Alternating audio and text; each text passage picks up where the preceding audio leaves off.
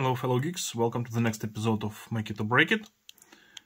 Today we need to do some upgrades to our T430s, not one but two.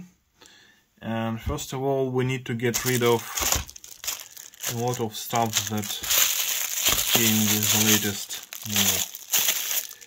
Not unpackaging video because everything is unpacked already. I just need to push this away, a bunch of wires. That's computer fan. Okay, we'll need this.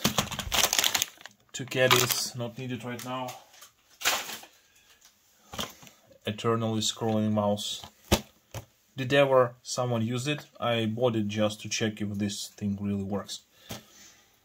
Okay. Now what we have the best CPU for T430. Never used these before. Usually I go with 35 watt CPUs, but this one is 45 watt, 3.9 gigahertz, practically out of regular cooling specs. But we will do it anyways. We won't use this one.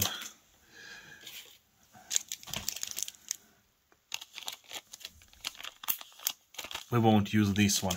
Okay. Now, the war rig. The war rig is this T430.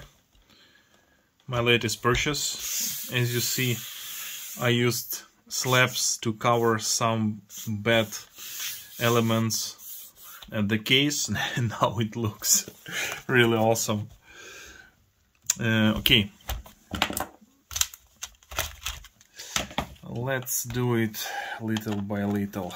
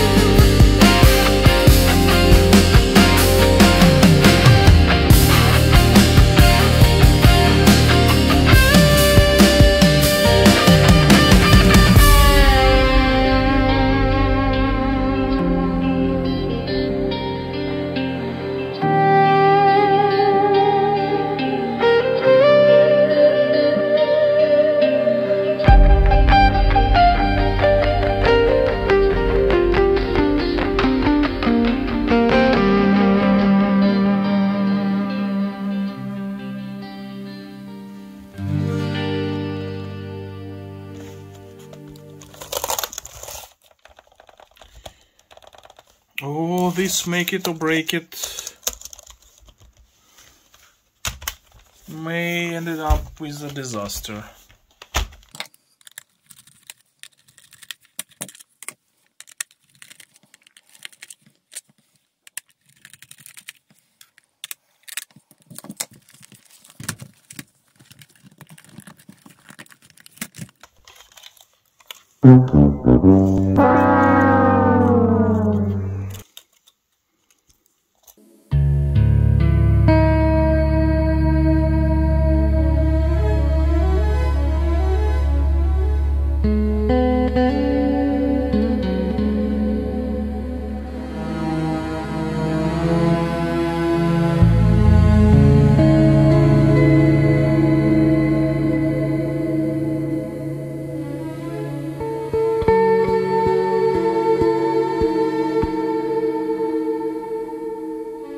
Now I will put our war rig aside and let's do the next upgrade part, which is strictly make it, not break it.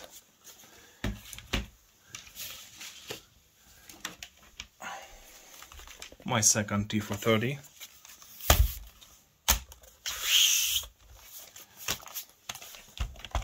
We need to get rid of this thing and put this inside instead.